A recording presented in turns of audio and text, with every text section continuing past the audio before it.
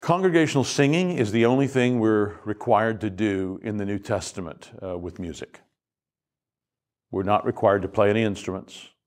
We're not required to be quiet and listen to somebody sing a solo. The only thing the New Testament requires us to do is to sing together. And that's what we do when we gather.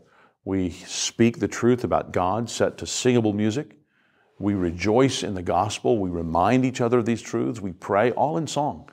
And in our church, we do it with very little accompaniment so that the voices of the people singing are prominent and the words are clear. And I can tell you the effect on my own soul is electrifying.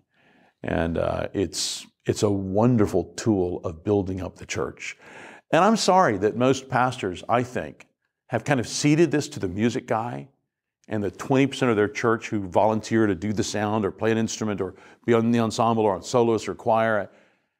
Actually, you would serve those 20% and the other 80% a lot better if you would kind of downplay the music from the front and increase whatever will enhance the singing of the congregation. So if you can take your organ or your band and cut down their volume by about 80%, and then make sure that the words, and if you can even do it, print the music.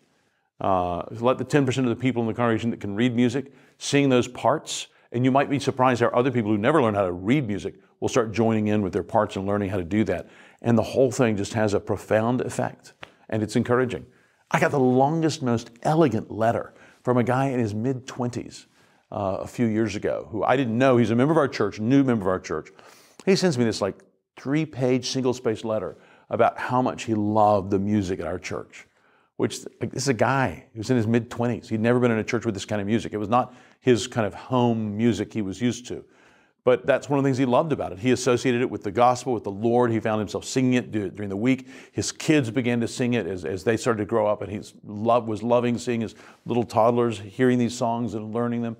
So I'm encouraged to think that congregational singing is not only commanded in the New Testament, but it's super good food for your local church. And the person who needs to know that and teach that is the person who often ignores it. That would be the pastor.